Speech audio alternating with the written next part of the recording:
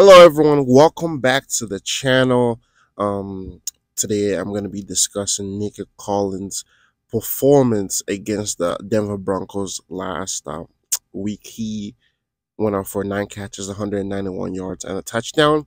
And basically what I saw from watching this film again, guys, is they left some yards and touchdowns out there, fellas.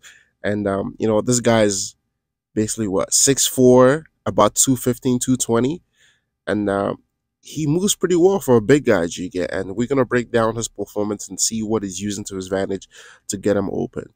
G get. Before we get into this video, if you're new to the channel, please go ahead, subscribe, click on that notification bell so you get that notification when I drop a new video like I am right now.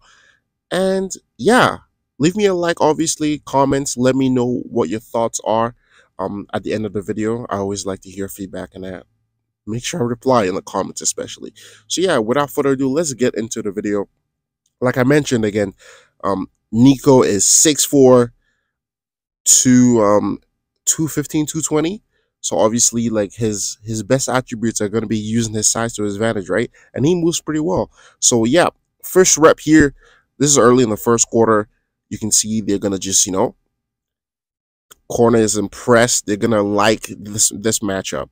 You get, and CJ trusts him very much.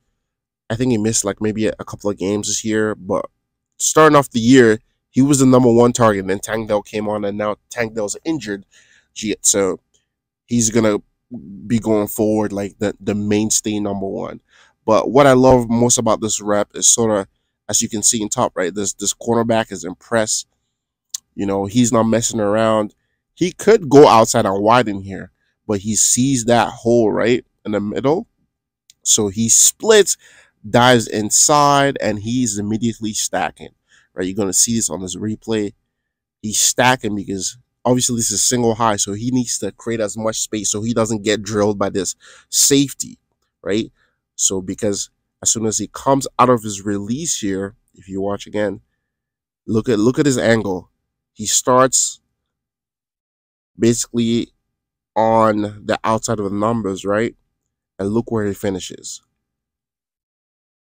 Like 2-3 yards outside of the numbers. If CJ does a better job of maybe hitting them like where he's route is taking him right now, this probably ends up being a touchdown, right? But that's just the little detail of sort of like helping yourself, protecting yourself. Yeah, just creating more space for you to make plays without getting hit, right? So it's a great job there. You see here, next play is just a simple quick out, and he moves pretty well. Like, he's not stiff. You can clearly see his size, right? Off it, like it jumps off the screen. Like, cornerbacks are what, 5'9", 5'10", 5'11" mostly, and you can just see the size, the sheer size. It's tough because it looks like the corner is in decent position here. I don't know why he doesn't like take an angle to try to undercut this ball, but I'm guessing definitely his size plays a factor, because right here, like, it just seems like there's so much more space. Like, CJ does a great job though of throwing them down, so that's great. Here's one of those missed plays I was talking about where they had an opportunity to have more yards. They're in the red zone here, first and goal. They like this matchup against soft press anytime the DB is close, right? And he does the patient creep up, release. He's open. This is open. CJ just misses. You get, and I think, man, this is gonna be some sort of combination moving forward. Like, if he can just manage to stay healthy, because he has a great quarterback, and CJ started giving the ball, and you can see how CJ can manufacture time, right? That extra time. 1, 2, 3, 4, and sometimes quarterbacks just, like, as soon as they get into a situation where their head's down, they're just gonna, I don't know, sometimes they just go down, sometimes they just go, like, try to run, scramble. Obviously, he probably has some space here to try to make something happen, but he keeps his eyes open downfield, and he finds him, right? And don't get it twisted. That little moment where it looks like CJ might scramble helps his receivers get open more, because those defenders on the back end start trying to pay attention to the quarterback, right? And here's another example of CJ stepping up in the pocket. And listen, man, he's a big guy, right? You just gotta put it in his area somewhere. Like you don't have to worry about being super accurate with this guy. Like he's got a huge radius, right? They try to find the a way to get the ball into his hands in a multitude of ways, as you can see there in the screen pass. They got little sticks concepts here, and it's easy, right? Like he's built like a tight end, but he's not a wide receiver. He's not a wide receiver with a tight end body. You get like he's just playing basketball, just posting up. Look how big he is. How is the DB supposed to get to this ball? It's a huge frame, a huge target, and you can see why CJ is very comfortable with him.